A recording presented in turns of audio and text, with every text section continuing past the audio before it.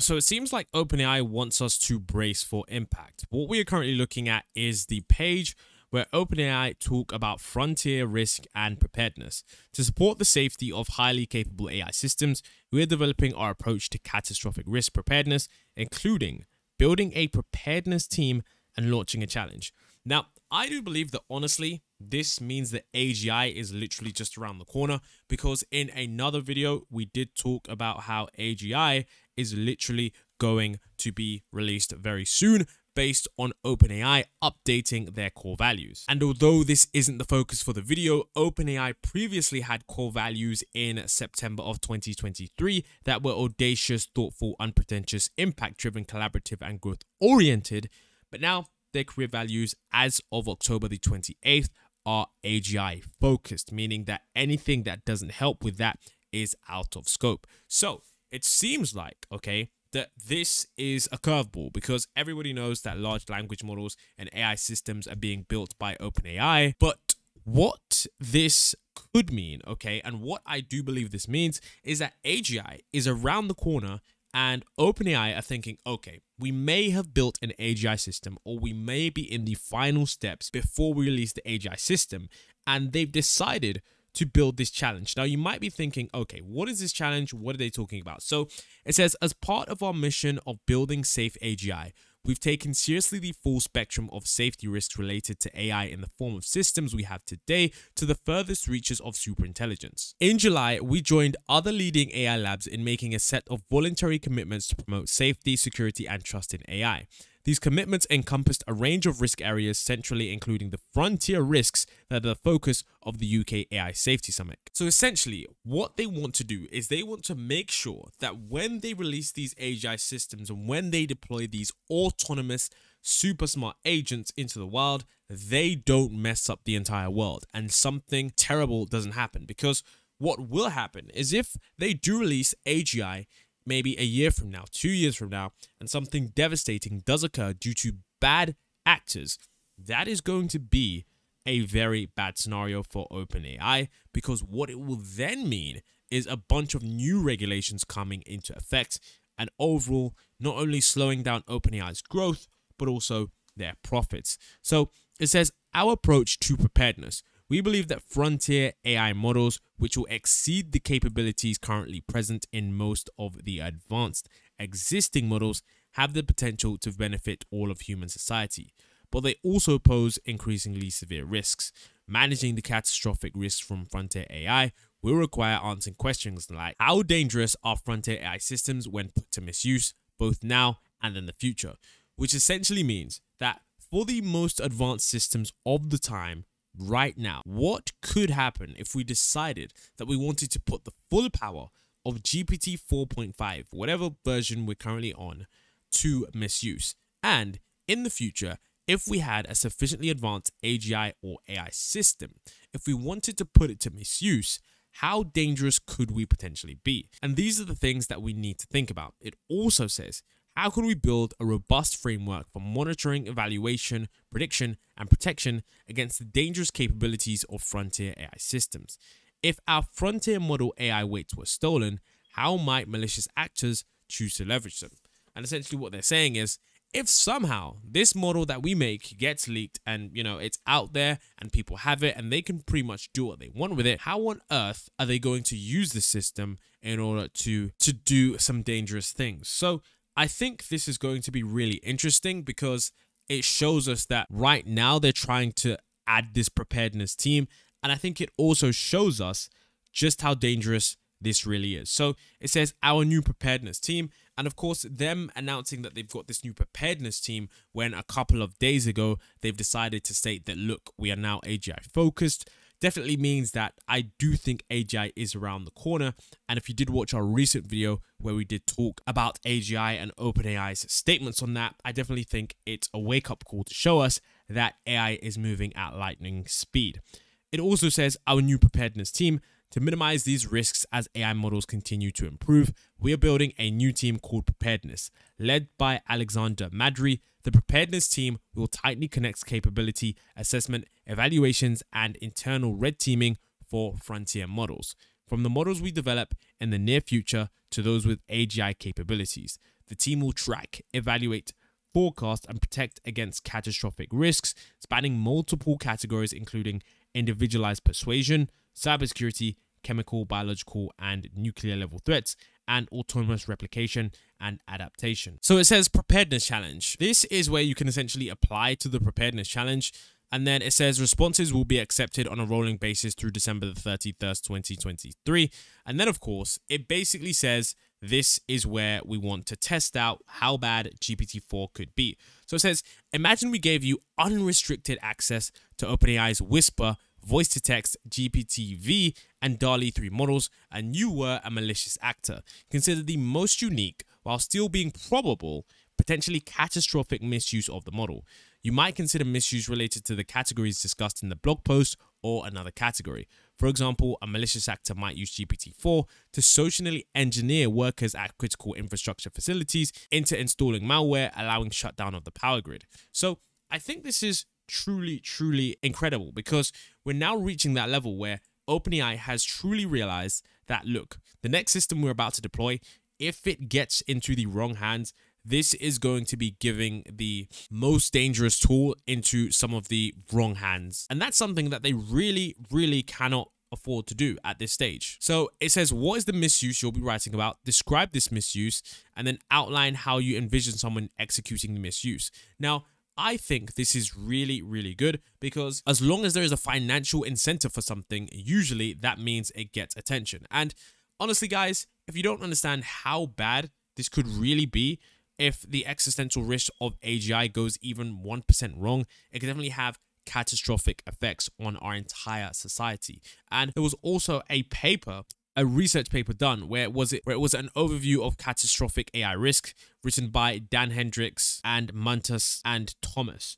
So this paper, if you want to know, if you're someone that wants to do the preparedness challenge, essentially they talk about how there are many different ways that you could use these AI models to do malicious things. So you can see we have malicious use, which is bioterrorism and a surveillance state, the AI race, automated warfare, evolutionary pressures, organizational risk, rogue AIs with power seeking and deception. So it's pretty crazy. They talk about many different things, and one of the things they do talk about is bioterrorism. So it says the rapid advancement of AI technology increases the risk of bioterrorism. AIs with knowledge of bioengineering could facilitate the creation of novel bioweapons and lower barriers to obtaining such agents. Engineered pandemics from AI-assisted bioweapons pose a unique challenge, as attackers have an advantage over defenders and could constitute an existential threat to humanity.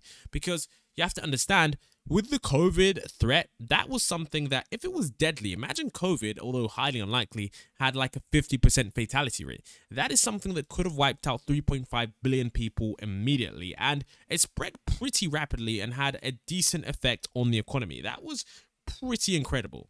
And with these large language models, they have data on pretty much everything. So if someone had an unrestricted version of GPT-4 and they're able to get it to tell them how to make these biological agents, then it's going to be something that is quite dangerous, because now the barrier to entry is extremely lower than it was before.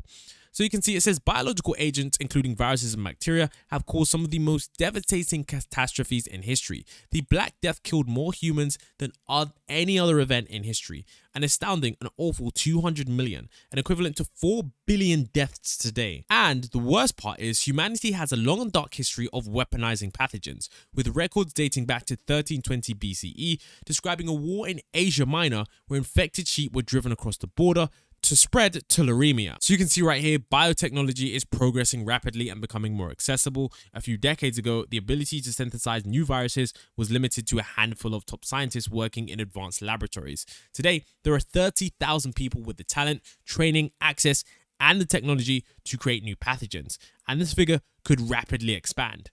In addition, every 15 months, the pricing of this, it actually halves. So it's becoming cheaper and more accessible. In addition, AIs could be used to expedite the discovery of new, more deadly chemical and biological weapons.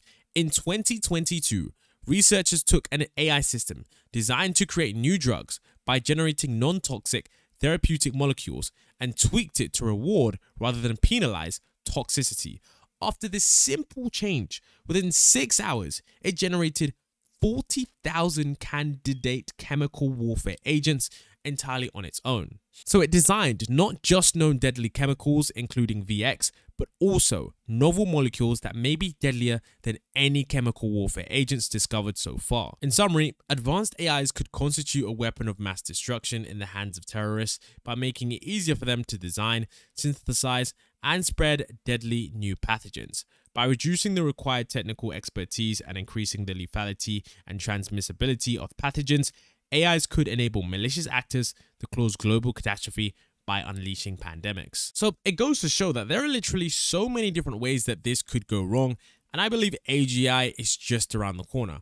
Next, we have unleashing AI agents. Many technologies are tools that humans use to pursue our goals, such as hammers, yada yada yada, but AIs are increasingly built as agents, which autonomously take actions in the world in order to pursue open-ended goals. And these agents can be given goals such as winning games, making profits on the stock market, driving a car to a destination, and therefore, they pose a unique risk, as people could design them to pursue dangerous goals. So malicious actors could create intentionally rogue AGIs, which is something that we did see after the release of GPT-4. As you can see, one of the AGI agents was instructed to destroy humanity, establish global dominance, and attain immortality. Dubbed Chaos GPT, which is something that you likely did hear about. This is something that, although it might just be seen as a meme or something as a joke, because of course the AIs aren't actually powerful enough to gain immortality, it shows us that the nature of humanity means that there are certain individuals outside of the scope that are willing to do this, just as devil's advocate. As it says, fortunately, Chaos GPT was merely a warning, given that it lacked the ability to successfully formulate long-term plans, hack computers, and survive and spread. But it does pose a glimpse into the future of what we could see. Then, of course, we have AIs could pollute the information ecosystem with motivated lies. As you currently know, the US election is just around the corner, and all of the technology related to AI generating video content is getting absolutely incredible. We're seeing a rise in AI scams, and many people are falling for them, which means that currently, even if someone wanted to create a mass propaganda campaign with AI generated politicians doing or saying certain things, this could definitely influence certain countries' elections and maybe even destabilize certain economies. It's something that isn't far from this future. Then, of course, we have AIs exploiting people's trust. We know that you could talk to someone and get them pretty much to do anything. What if someone used an AI to convince someone to do something that they originally didn't want to do? I'm not going to talk about certain things, but you can pretty much understand where that could lead. That could lead to many harmful and self-destructive behaviors. Then, of course, we have one of the most scariest things, and I believe the reason this is the most scariest is because, unfortunately, this seems like it is the most likely. So this is where they talk about concentration of power. We have discussed several ways in which individual groups might use AIs to cause widespread harm. But to mitigate these risks, governments might pursue intense surveillance and seek to keep AIs in the hands of trusted minority. But this reaction could become an overcorrection, paving the way for an entrenched totalitarian regime that would be locked in by the power and capacity of AIs. So, you know how you see Black Mirror and those futuristic societies where they have an AI that flies around the city and looks at anyone doing anything 1% wrong and then immediately just laser zaps them, look what's on their mind, and just destroys their life?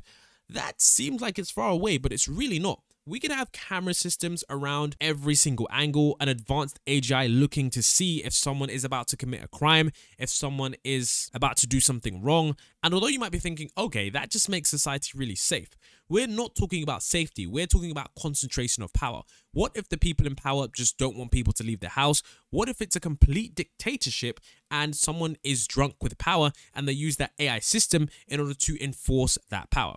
You have to understand many different systems and many different awful leaders from the history weren't able to get global domination simply because of the sheer scale and the technology being limited. But if there is an AGI system powerful enough that can tell you exactly how to convince a population, can watch every single angle of the population, and you are the only one that has the most powerful AI tool in the world, you effectively could control the entire world.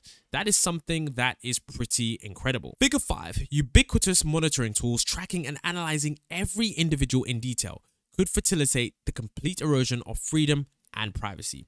That is something that you need to understand could be in a future near us. So as I was talking about, it says additionally, AIs could make totalitarian regimes much longer lasting in a major way, and previously they've been toppled by moments of the death of the dictator. But of course, AIs are going to be very hard to kill. Now, another problem as well is that it's dangerous to allow any set of values to become permanently entrenched in society. For example, some AI systems, when they're trained on certain biased pieces of data, they learn racist and sexist views. So once those views are learned, it's going to be difficult to fully remove them. If AIs are not designed to continuously learn and update their understanding of societal values, they may perpetuate or reinforce existing defects in their decision-making processes long into the future. Then of course, we have lethal autonomous weapons and the military arms race, which is really ramping up. And in 2020, an advanced AI agent outperformed experienced F-16 pilots in a series of virtual dogfights, including decisively defeating a human pilot 5-0,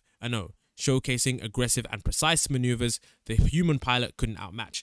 Now, I know a little bit about flying, and I know that an AI pilot is going to completely outdo a human pilot because a human is subject to the G-forces in that plane. You see, when a plane is flying, it can turn only a certain amount due to the G-force exerted on the pilot, and before the pilot maybe passes out. But with an AI system in the plane, that's not going to happen. It's going to not have any fatigue, any poor decision making at that time. It's going to be 100% accurate, and as you can see, 5-0 is just the beginning. And you can already see that fully autonomous drones were likely first used on the battlefield in Libya in March 2020, when retreating forces were hunted down and remotely engaged. Now, you might be thinking, okay, this might be good on certain forces, but what if it was used on the general population? What if a dictator decides that he just wants to use it for whatever reason? And this is an additional point that I never really thought about. You know, sending troops into battle is a grave decision that leaders do not make lightly. This is because, of course, you're not just going to send 100,000 men into war, because all of those men have families, they're part of the economy, and although they're soldiers,